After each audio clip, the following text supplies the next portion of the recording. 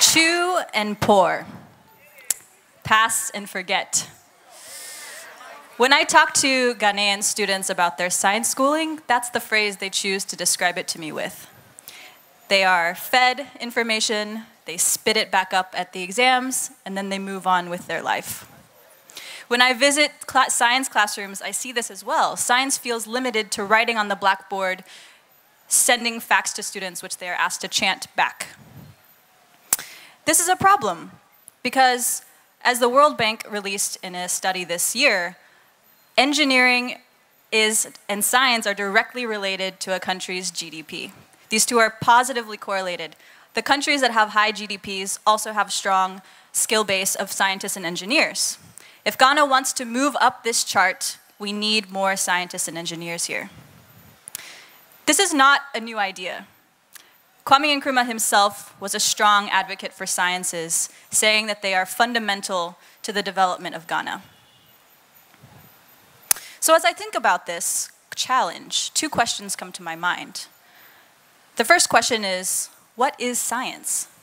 Is it that subject you're supposed to study in school? Is it what you have to do to become a doctor? What is science really? And secondly, once we figure out what science is, how do we teach it well? How do we teach it in a way that engages students and encourages them to take it up in the future? Let me first tell you a little bit about my story. I grew up in a small town in the middle of the US. You might consider it like the village here, I suppose. Life is slow, people are friendly, the education system has challenges. My state continues to rank nearly at the bottom of the 50 states in the US in terms of education. So needless to say, going to school wasn't really something I was jumping at every day. One thing I did enjoy, though, as I was growing up, was being outside, exploring nature. I got to go on a lot of work trips with my dad, who was an aquatic biologist, and I got to go play in the rivers and the ponds, stomp around, and turn over rocks to see what kinds of animals I could find. And to me, that's what science is all about. It's that childlike curiosity, that desire to discover and explore the world around us. In fact, I would say that science is simply whatever process we use to look at the physical world and make meaning out of it, to build our understanding of how the physical world works.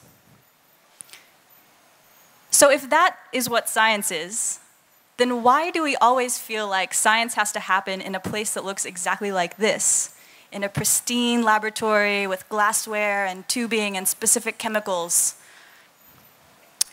If science is about making understanding of the world, why don't we just use the world itself? Why don't we use the world as our laboratory? I'd like to show you a couple of examples of what I mean. Take a look here. I have a Voltic bottle with the bottom cut off and a polythene bag around the bottom. Take a close look at the balloon as I pull this polythene bag out and push it back in. Out and in. Out and in. So you should see that as I pull the bag out, the balloon expands. And as I push it back in, the balloon deflates. This is meant to be a model of the human respiratory system. This balloon is our lung, if we had one lung. And the polythene bag is this thing we try to teach students about called the diaphragm. So through this model, you can very easily see that the diaphragm's motion enables air to enter our lungs and again to exit our lungs. And this is an amazing physical process. We do this more than 20,000 times a day, and we don't even think about it.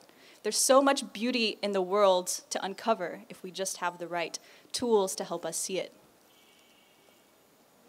Here's another one, acids and bases. I'm sure it's a topic we all studied in junior high school science class. What if rather than writing on the board, here's how hydrogen ions move from this place to that place, what if we just use some real acids and bases from our environment? I have in this bottle some vinegar, and I have in this balloon some baking soda. what you would use if you were going to bake a cake. So watch as I put this balloon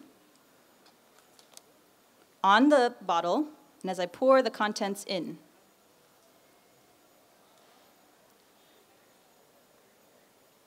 The balloon is expanding, right? And you might be able to see there's a lot of bubbling and fizzing happening inside the container. So this is what we call an acid-base reaction, and in this case, a gas is produced, carbon dioxide specifically.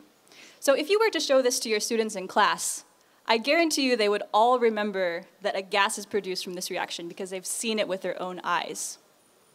These are two examples of ways that we can use simple materials in our environment to teach science, bring it to life. In fact, I say that teaching science is koko. It's simple. It's straightforward. It's easy. Let's make teaching science something that makes meaning for our students. That's the mission that I'm on, along with my team, a couple of whom are shown here. We have been moving around Ghana for the last 2 years, running trainings for science teachers, sharing ideas for ways teachers can do activities just like this to bring the syllabus topics to life.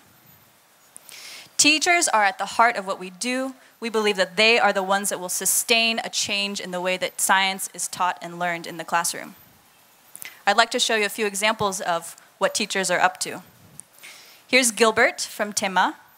He, rather than teaching about soil and biology by writing on the board, he just goes outside of his school, gets some soil, and has his students interact with it. And you can see the joy that's on their face as they get to actually see science in real life. We have Charlotte from Adentan. She is using bottle tops to represent chemical elements. So when she wants to teach her students how to balance chemical reactions, she has them manipulate the bottle top elements. And then there's Selase in Kpone-Katamanso district. She has been diligently gathering her whole set of science materials from her local environment, and in fact has a whole ice chest full of them now. And you can see her class is really benefiting from this. Her students, she groups them. This picture shows a class of hers. This is not break time, this is the science class. She has groups of students, each of them doing a different practical activity after 10 minutes where they get a feel of it, they get to move on to the next station and continue.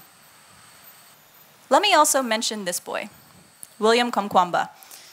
He's from Malawi, and when he was 15 years old, he realized that there was a severe energy crisis in his village. His house never had light.